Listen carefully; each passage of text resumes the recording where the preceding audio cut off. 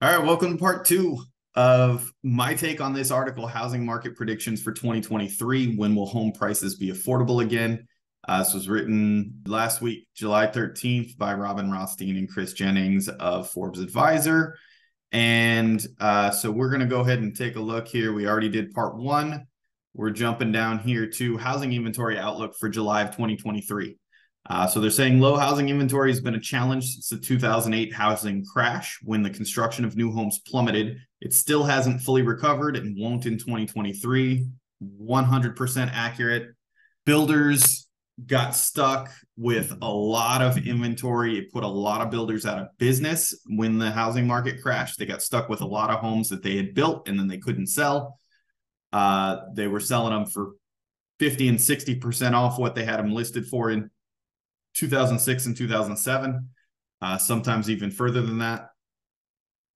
And it put a lot of people out of business. So they're not going to risk putting that kind of inventory on the market again. So they've been very slow, very gradual, and very methodical about the way they build and how many homes they build. We saw when COVID first hit, there was a concern by a lot of the builders in our area, the big national builders, that was going to be the thing that crashed the market, and that was going to be the end of it. And so we saw for a very brief period in I think it was April of 2020, we saw builders taking huge discounts.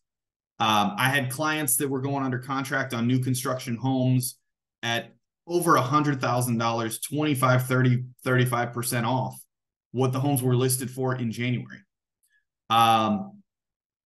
And the people that stuck with those deals, I had a few of them back out after they got cold feet and got scared too. They backed out of the deals. But the people that did close on those homes, let me tell you how happy they are, because they've about doubled their money since then in just a couple short years.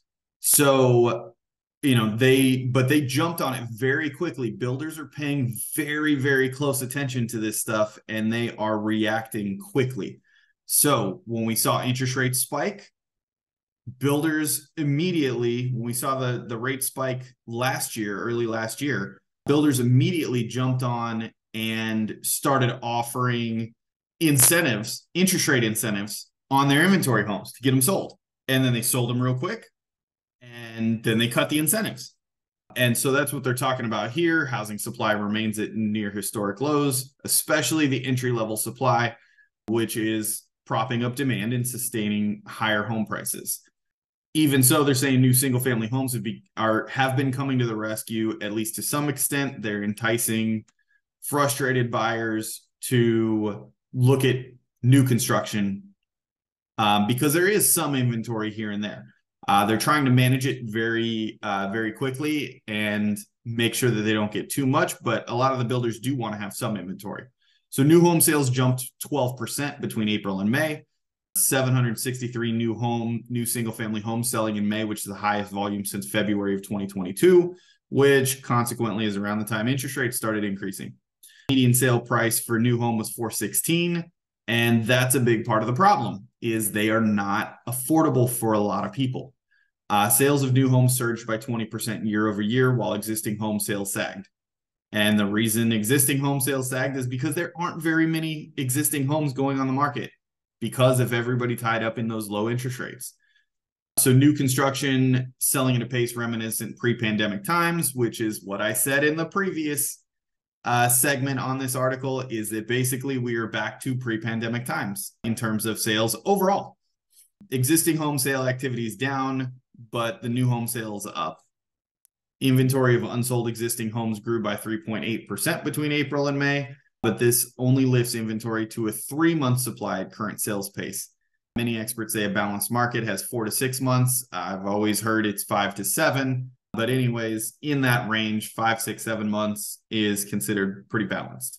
Inventory is approximately 40% below the historical average dating back to 99, which means across the United States, we need 4.3 million new homes, according to Zillow's analysis of the numbers. I don't know if that's 100% accurate on the exact number, but there are a lot more houses need to build more inventory. The problem becomes, back to that affordability, is builders can't start new homes because of permitting issues in some places. Here in Southwest Florida, especially, permitting is taking forever. They've been pulling back on sales incentives to, manage over the last 6 months. But right here, this next statement here. Even as builders work to meet the demands, they face headwinds, including costlier supplies, challenges obtaining lots, shortage of construction workers, and tighter credit conditions due to the Fed's aggressive interest rate hikes. So yes, those interest rate hikes affect the builders too, not just on the sales, being able for buyers to get mortgages, but they finance these homes that they're building a lot of times. So it costs them more to borrow the money to build the homes. Supplies are more expensive and harder to get. Lots are more expensive and harder to get. Workers are more expensive and harder to get. So all the way around, it is more and more expensive. And what we're seeing is also something that's not mentioned in here, but I have seen come across from a lot of the builders, is there are massive costs, regulatory costs in building. And a lot of them probably unnecessary. Yes, there are things, obviously building needs to be regulated. There needs to be building codes, but there are certain things in the codes that are an absolute waste of money. We really need our building departments across the country to look at codes and see what they can do to help make building less expensive if they want these building starts to get moving more, if they want new homes to be built. They've got to look at the building codes and figure out what makes sense and what doesn't. Yes, there are absolutely safety concerns and things that have to be done properly, of course. And it's going to be different depending on different regions of the country. But there's a lot of silly things too that are absolutely unnecessary. They could also loosen things up and allow more multifamily or allow people to add additional dwelling units.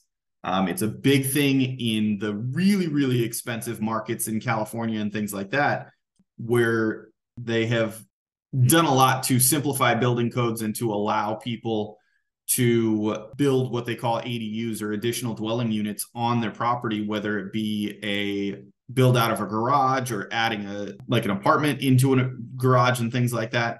Those things aren't necessarily allowed in a lot of different areas. And so it makes it real difficult, where you theoretically could rent that space out and make some additional income to cover the high housing costs, and to be able to allow people to purchase a home, live in the main home, and then rent out that additional space, making things more affordable while interest rates and purchase prices are so high.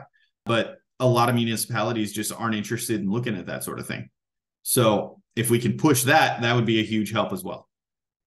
So affordability struggle, sideline hopeful buyers. We've been hearing this for the last couple of years for sure, where even though there are some areas where home prices are starting to weaken a little bit because of the supply, they're not weakening. Prices are not weakening much.